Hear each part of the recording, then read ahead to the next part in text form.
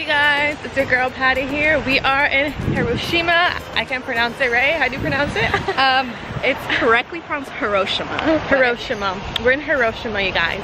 So we just went to go visit the castle. It was really beautiful. Like, why don't I live there, you guys? And right now we're heading to go get food, because then we're gonna head over to Miyajima. yes, we're gonna head over there. So yeah, pretty excited.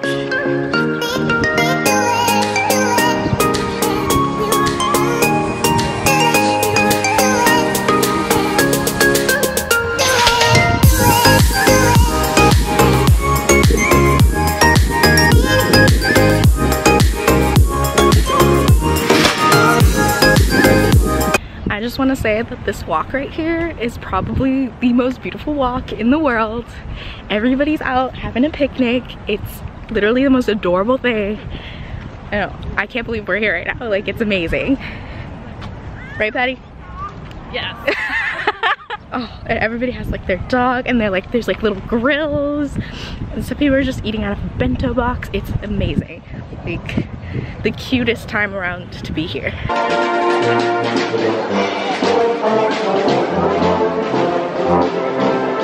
4/8, that's tomorrow. I just want to say we don't know what that was. We don't know what that was.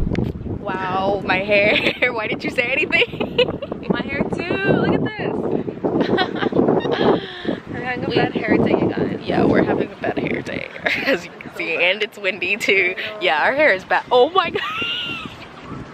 Curly hair problems. Exactly, curly hair problems. So we're at our last stop in Japan. Are you sad? No, I'm tired of Japan. I'm tired of wasting yen. Oh my god. I don't waste your currency, guys.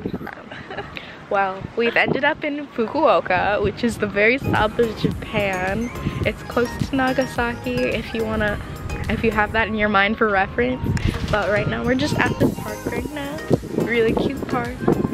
And we're just gonna hang out until tomorrow when we get on a ferry and go to South Korea. Super excited. I'm really excited for Korea. I'm excited to go to just like a new country. So 1/4 of our trip is done. Yes. And 6 more weeks to go.